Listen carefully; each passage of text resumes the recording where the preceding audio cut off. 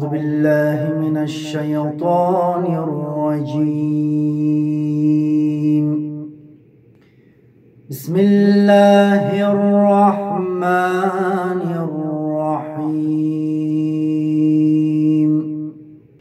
ألم نشرح لك صدرك ووضعنا عنك وزرك الذي أنقذ ظهرك ورفعنا لك ذكرك فإن مع العسر يسرا إن مع العسر يسرا فإذا فرغت فانصب وإلى ربك فارغب. صدق الله العلي العظيم. Yali Madad, Assalamu alaikum and welcome. My name is Salim Banji and I'm the President for the Ismaili Council for Ontario. I am thrilled to join you from the Ismaili Centre, Toronto, an iconic landmark surrounded by the beautiful Aga Khan Park and the Aga Khan Museum. The Ismaili Centre, Toronto is one of 6 centers located across the world that host discussions and discourses on topics of contemporary interest to enhance the intellect and promote pluralistic engagement between communities. Today, we are virtually hosting a program to commemorate Yawm-e-Ali, the birthday of Caliph Imam Ali, who was the cousin and son-in-law of Prophet Muhammad, peace be upon him and his family. Caliph Imam Ali was born on 13th Rajab in the year 599 Common Era. It is said that on the day of his birthday, Caliph Imam Ali's mother visited the Holy Kaaba to pray, and it was there that he was born. During his life, Caliph Imam Ali exemplified the ethics of care, compassion, generosity, integrity, tolerance, forgiveness, brotherhood, and service to others. His words, "No honor is like knowledge, no belief is like modesty and patience, no attainment is like humility, no power is like forbearance, and no support is more reliable than consultation," remain ever so relevant after 1400 years. Caliph Imam Ali's words light our collective paths and guide us on how to successfully meet the challenges of our contemporary world. I would now like to welcome Dr. Hadi Enyat, who will be our keynote speaker today on the topic of social justice and the New World Order. Dr. Enyat is a political sociologist and visiting lecturer at the Aga Khan University's Institute for the Study of Muslim Civilizations in London, England. I am also delighted to introduce Dr. Nadia Ibu Jamal, who will be joining Dr. Enyat in conversation. Dr. Jamal is a prominent lecturer, historian, and author with an area of focus on the history of Muslim societies. Dr. Jamal graduated from Manchester University with an honors degree in Islamic studies. She went on to complete her master's and PhD from the School of Near Eastern Literatures and Languages at New York University, where she specialized in medieval Persian history with an emphasis on the Ismaili communities of the time. She has published several works, including Surviving the Mongols, Nizari Questini, and the continuity of Ismaili tradition in Iran. Dr. Jamal will provide a fulsome introduction on our keynote speaker. We are delighted to have both Dr. Hadi and Dr. Jamal with us today. Today's program will officially commence with a holy tilawat, a recitation of selection of Quranic verses, and conclude with musical expressions. Thank you for tuning in, and we hope you all enjoy today's program. Khudafiz. Bismillahir Rahmanir Rahim. Good day, everybody, wherever you are in the world. Bienvenue. Assalamu alaikum. Khush Ahmadid. Yali Madad. My name is Nadia Jamal, and as the moderator today, I'm delighted to welcome you all to this event to commemorate the life of Caliph Imam Ali ibn Abi Talib, peace be upon him, the cousin and son-in-law of Prophet Muhammad, peace be upon him and his family. Caliph Imam Ali is revered by all Muslims as the fourth of the rightly guided caliphs, and by the Shi'i communities, their first Imam. Throughout time, across different geographical and cultural spheres, writers have extolled the virtues of Ali ibn Abi Talib. Poets have sung his praises, mystics and Sufis have called out his name in remembrance, artisans have inscribed the saying, La fata ila Ali, la seifa ila dhul fiqar, on buildings to showcase high moral conduct. And believers have sought his help in times of difficulties. Caliph Imam Ali is particularly renowned for his views on social justice. The famous letter to Malik al-Ashtar, governor of Egypt, attributed to him, remains a source of inspiration and hope for those clamoring for a better life. To that end, it gives me immense pleasure to introduce our guest speaker, Dr. Hadi Enyat. Dr. Enyat is a political sociologist and currently visiting lecturer at the Institute for the Study of Muslim Civilizations, Aga Khan University, London. His book, Law, State and Society in Modern Iran, Constitutionalism, Autocracy and Legal Reform, 1906 to 1941, and Islam and Secularism in Post-Cold Colonial Thought, a cartography of recent genealogies, are amongst his numerous publications, with several more in the pipeline. As a political sociologist with a humanistic sensibility, coupled with his experience as a journalist in the Middle East and his work on refugees, Dr. Enyat brings to bear a refreshing perspective on a topic that is so germane to today's conflicted world. A world that is crying out for a new social order based on mutual trust and human respect. After speaking for about 20 minutes, Dr. Enyat and I will be engaging in a conversation, during which I hope to try to extract some key messages for him to further elaborate on. Now it is my honor to call upon Dr. Enyat to speak to us on the topic of social justice, the new global order, a search from within Islam's own heritage. Thanks, Nadia. Hello, everybody. I'm very honored to be invited today to speak on Yawm-e-Ali. I'm going to talk today about an Islamic vision of social justice and what relevance it might have to some of the immense problems we face in the 21st century. First of all, what is social justice?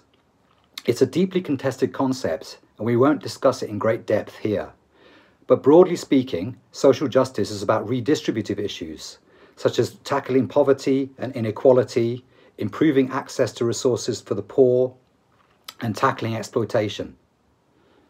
Social justice isn't the same thing as charity, because it's concerned with tackling these issues at a deeper structural level, rather than through individual donations of charity. This vision of social justice is articulated in different ways in a tradition called liberation theology. Liberation theology was first found expression in the 1960s in Catholicism and its advocates such as Gustavo Gutierrez, who argued for a vision of social justice which synthesized Christian theology and socio-economic analysis. This was an understanding of Christianity which emphasized social concern for the poor and political liberation of oppressed peoples everywhere. But these ideas have found expression in other religious traditions, such as Judaism, Buddhism, Hinduism, and indeed Islam. And in the past few decades, an Islamic liberation theology has emerged in the works of Farid Essaq, Asghar Ali Engineer, Sabib Akhtar, and Ali Shariati. We're going to focus briefly today on the Iranian scholar and activist Ali Shariati and his understanding of Shiism and the social justice espoused by Imam Ali. Shariati, who's widely seen as one of the leading ideologues of the 1979 revolution in Iran, was a Western-educated intellectual with Marxist leanings who was influenced by the anti-colonial intellectual Frantz Fanon. Shariati was convinced that only a revolutionary interpretation of Shiism could oust the tyrannical Pahlavi monarchy and liberate Iran from the clutches of Western imperialism.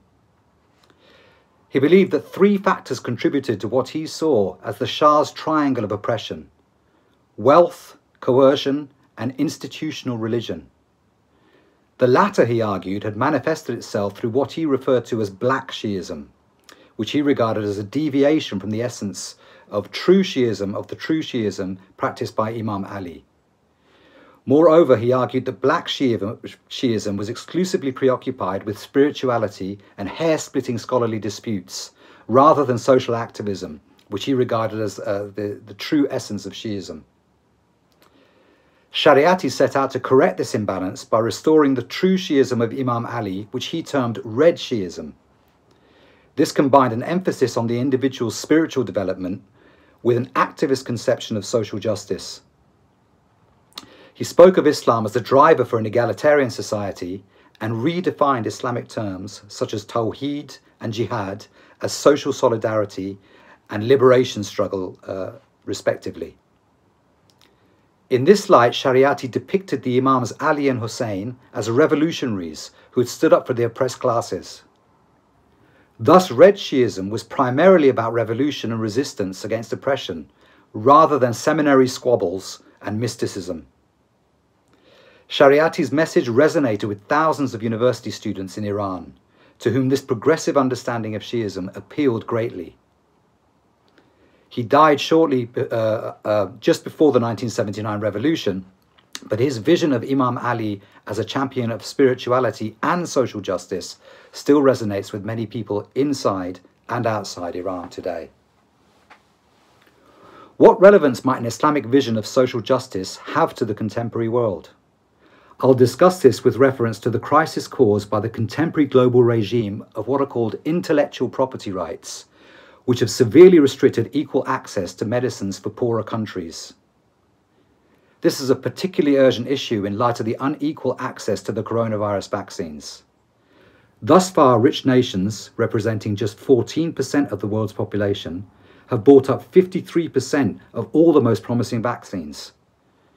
These vaccines have been produced by pharmaceutical companies such as AstraZeneca, Moderna, and Pfizer, amongst others, and their distribution and protection are protected by intellectual property rights enshrined in various international treaties. So what are intellectual property rights? They sound complicated, but the basic principles are really quite simple.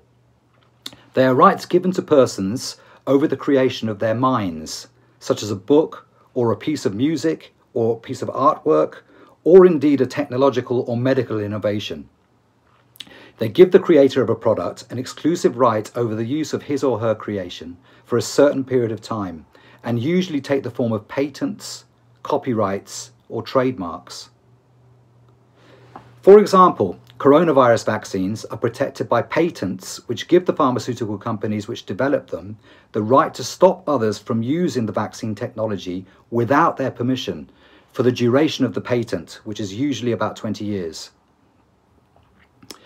Intellectual property rights are often justified with reference to Western political philosophers, such as the 17th century English philosopher John Locke, and are seen as beneficial to society because they reward innovators and at the same time maximize wealth creation.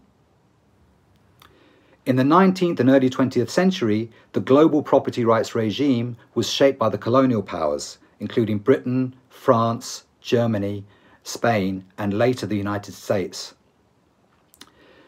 At this time, this regime was relatively open, So much so that in 1918, US Justice Louis Brandeis could claim that, and I quote him, "Knowledge becomes after voluntary communication to others, free as the air to common use. Indeed, why should anyone have exclusive rights, even if only temporarily, over goods that remain undiminished, such as knowledge, even after some have made use of them?"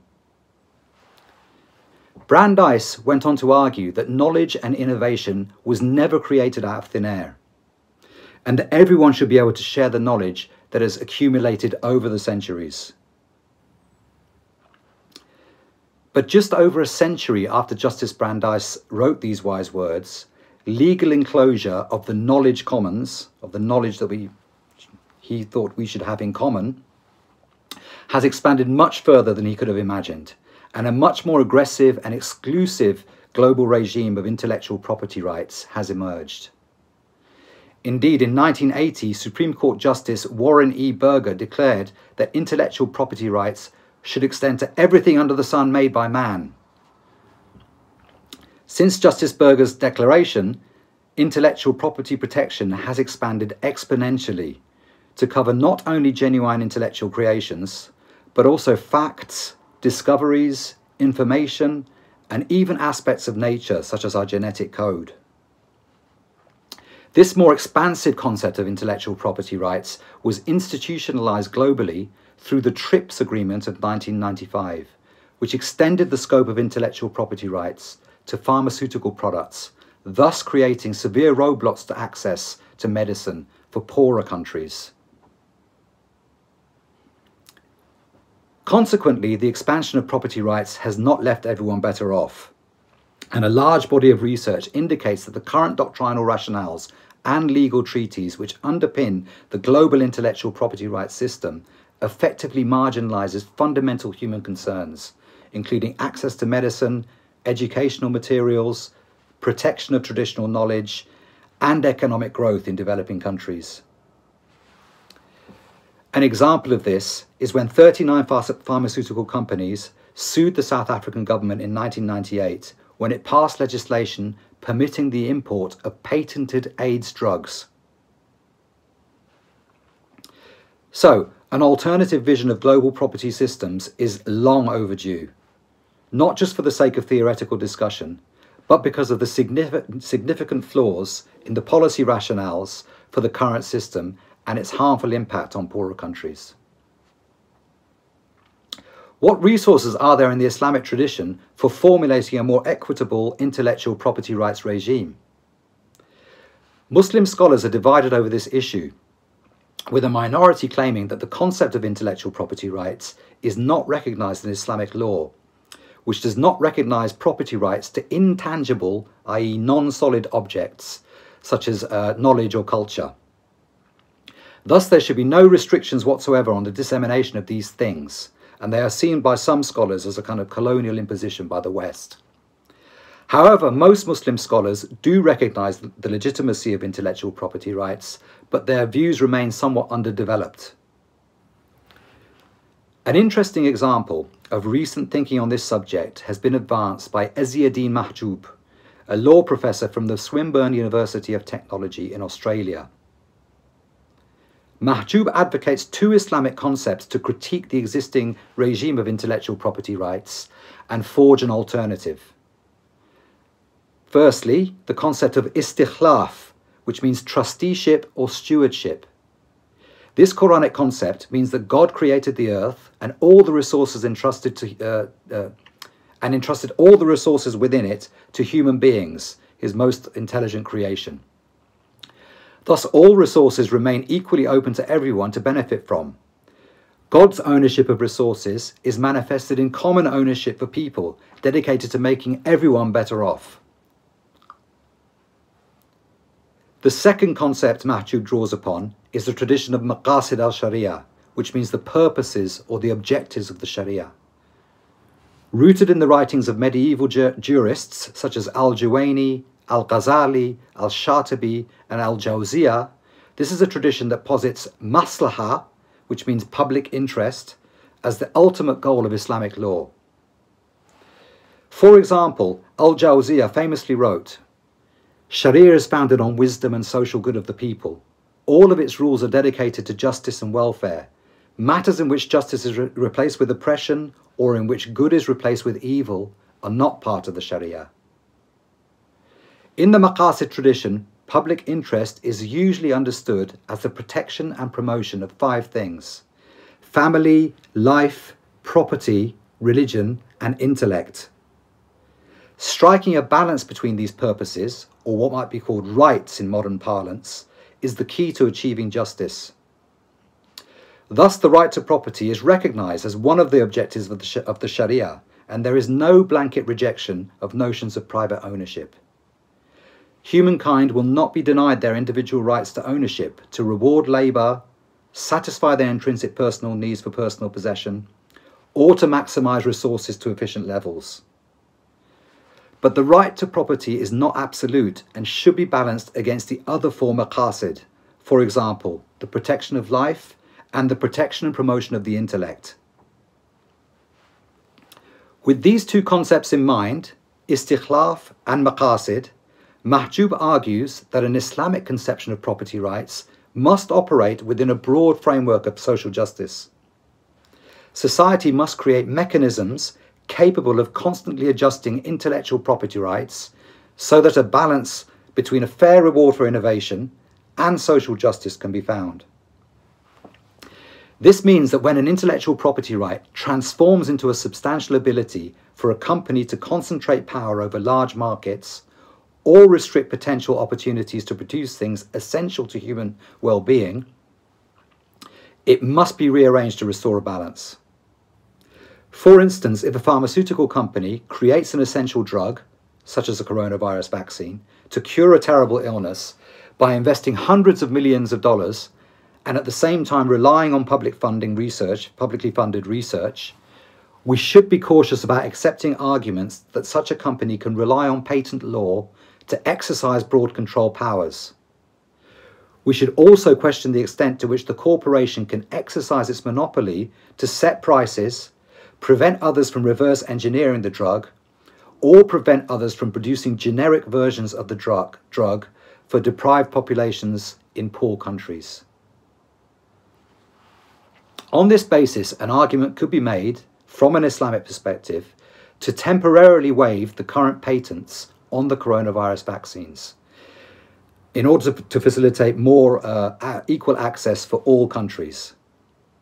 In the longer term, the kind of vision of intellectual property rights articulated by scholars like Mahjoub might help formulate a more equitable intellectual property rights regime.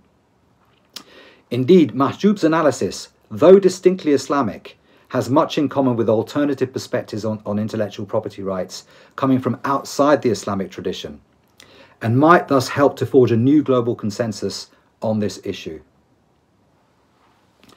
This is just one example of how an Islamic vision of social justice, inspired by Imam Ali and others within the Islamic tradition, can contribute to tackling some of the most urgent challenges we face today. Thank you so much, Hadi, for an extremely insightful talk, which has great relevance to the events that are taking place in the world today. While you were speaking, several questions came to my mind, which I think would be of great interest to our viewers. My first question is, you referred in your talk to the influence of Caliph Imam Ali on Ali Shariati's writings and his attempts to restore Shiism to its essence. Perhaps you might share some thoughts on this connection and on Imam Ali's teachings on social justice. Thanks, Nadia. Yes, there are several instances of Imam Ali's vision of social justice in his letter to one of his lieutenants, the Egyptian governor Malik al-Ashtar, which you mentioned in the introduction to this talk. For example, in one part of the letter, Ali declares that people are either your brothers in religion or your like in creation, thus expressing a universalist vision which transcends religious differences. And this was something which Ali Shariati was also very much concerned with, especially in connection with Sunni Shia sectarianism. Another part of the letter describes how the Imam came across an old blind Christian beggar and inquired about him. And he implored the people around him that, you know, you've employed this man to the point where he is old and infirm, and now you've left him to become a beggar. You should go to the public treasury, the Beit al-Mal in Arabic, and help him with the money from the public treasury. So that episode can be seen as supporting a redistributive conception of social justice, which justifies social welfare from the rich to the poor, and it also, implies the principle of religious equality between Muslim and non-Muslim. Of course, this is not the way that these issues are always understood by all Shia scholars. Some of them are more conservative, and they argue for a more minimalist conception of helping the poor, you know, providing the poor with the basic necessities for survival, rather than a more substantive redistribution of wealth. But there is plenty of material in Imam Ali's teachings and in other parts of the Islamic tradition to call for a more robust conception of social justice. That's so interesting, and it leads me to a second question. What aspects of Imam Ali's vision might intersect with this whole idea of trusteeship of creation that you raised by Izzuddin Mahjoub? I mean, what would be some of the implications that this might have on other problems in society, such as environmental preservation?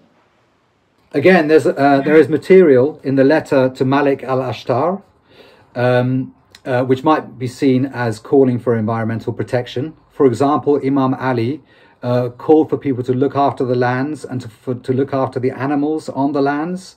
He also condemned people for fouling the water because there are living creatures in the water. And more broadly, Imam Ali's conception of social justice has been identified as a variety of what's called virtue ethics. This is something which the distinguished scholar Reza Shah Kazemi argues in his book about Imam Ali.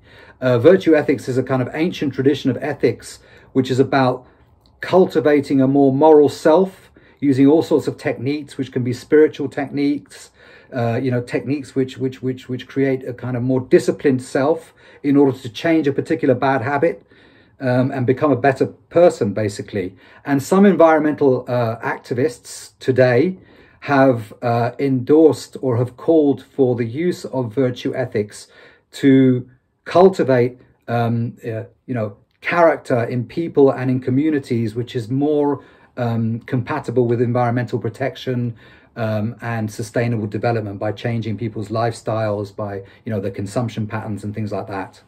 Yes, this whole area and this whole notion of trusteeship and the environment is really fascinating. But perhaps let's turn to the whole issue of intellectual property rights, which is also very interesting. Can you please just elaborate a little bit more on the various treaties which currently underpin the global regime of intellectual property rights? Yes, as I mentioned briefly in the talk, the global intellectual property rights regime was largely constructed by the West. And this found expression, or was built up gradually in the form of a number of statutes.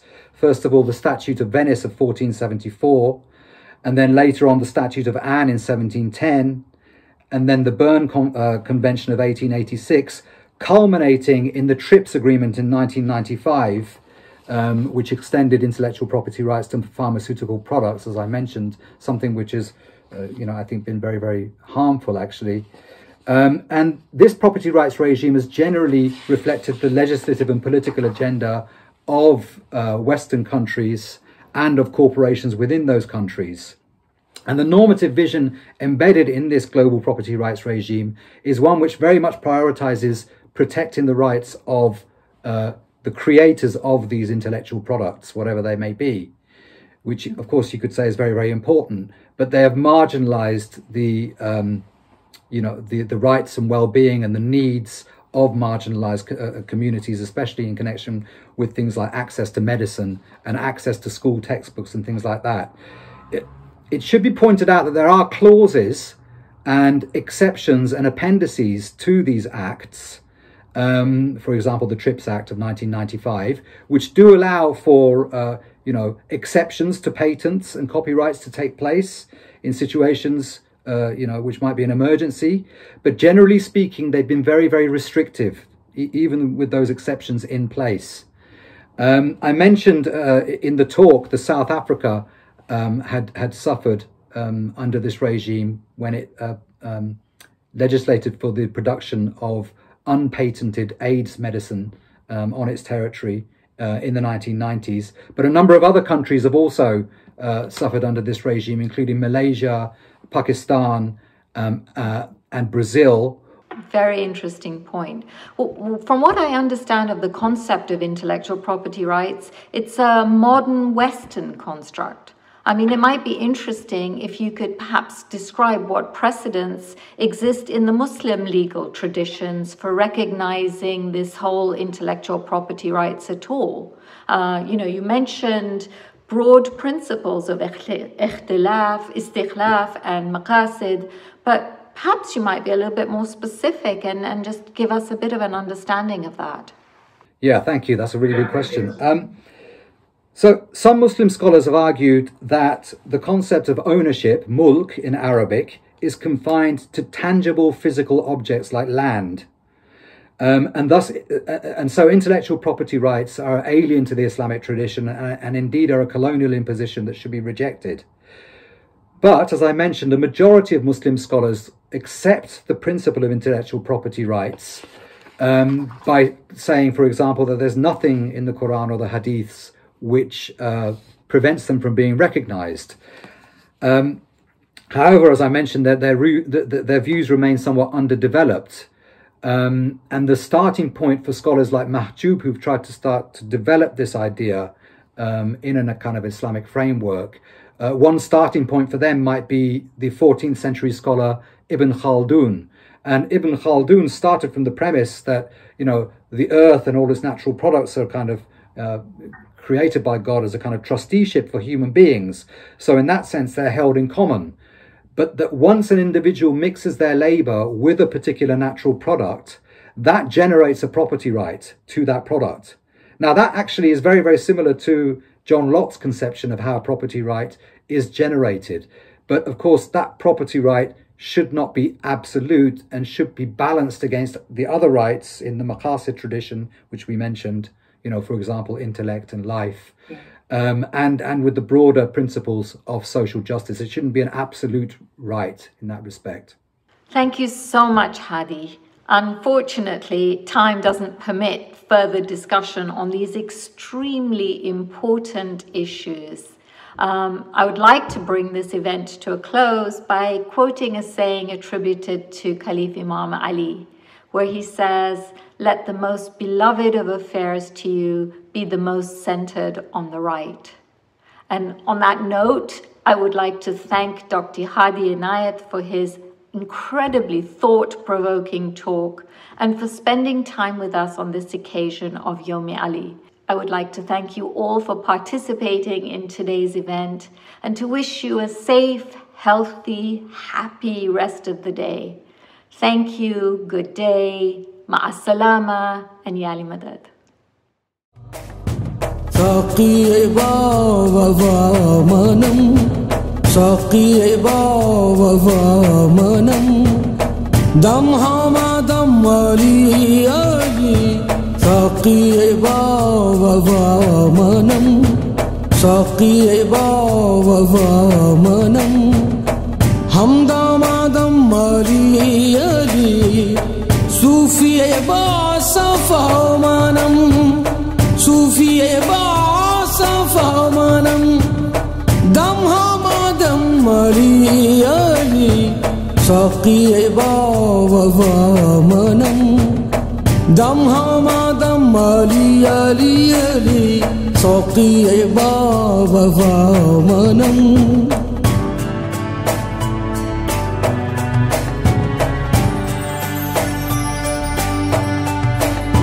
Shams तुई कमर तुई बहर तुई ओबर तुई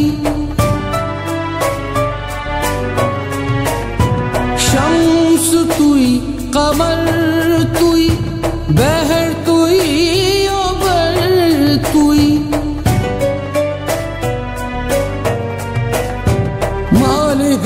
खुशको तर तुई, मालिके खुशको तर तुई, दम हमादम अली अली शौक़िए बावफा मनम, दम हमादम अली अली शौक़िए बावफा मनम, दम हमादम अली अली अली शौक़िए बावफा मनम।